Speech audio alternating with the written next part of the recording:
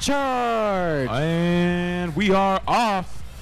Lots of craziness happened in this match. 60-93, going buck wild in the red secret passage.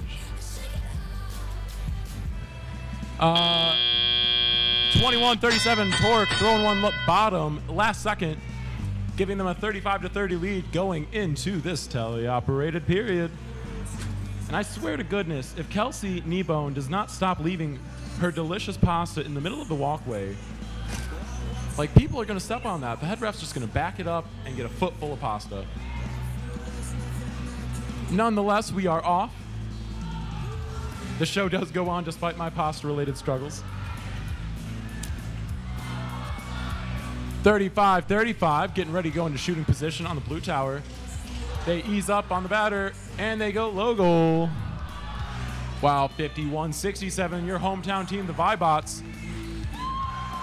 going for the bottom of that red tower. The red only with a 3 strength left. And let me tell you, that Marysville Vibot team, they're hot as a chili. That is for sure. 51-67, looking to attack the Chevy. They throw their awkward arms down. Awkward in a good way, though. And they're over it. With a minute left to go in this match, could we see teams push the high score? Vibots throw bottom. That's going to bring it down to 1 strength. They might have the opportunity to capture and get that extra ranking point this match. They've got to cross that outer works to get it, however. Red only leading by 2 points, 66-64.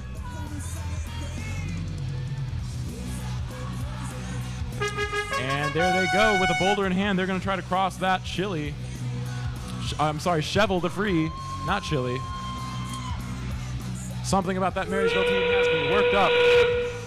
50-48, going for the climb. It's just like that Hannah Montana song. Miley, 10 seconds to go.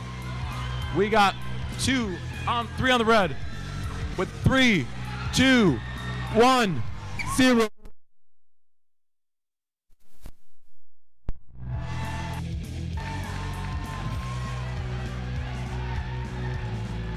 Team 50-48 posing for the Heisman.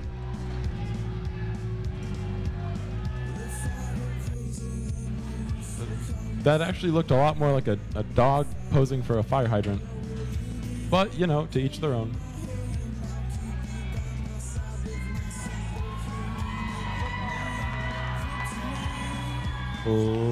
Ladies and gentlemen, please turn your eyes to the video board as here comes our scores.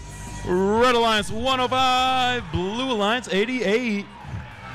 With the red pulling away with 3 ranking points and the blue getting 2. One of those scores that you're not going to see very often, where the blue pulls away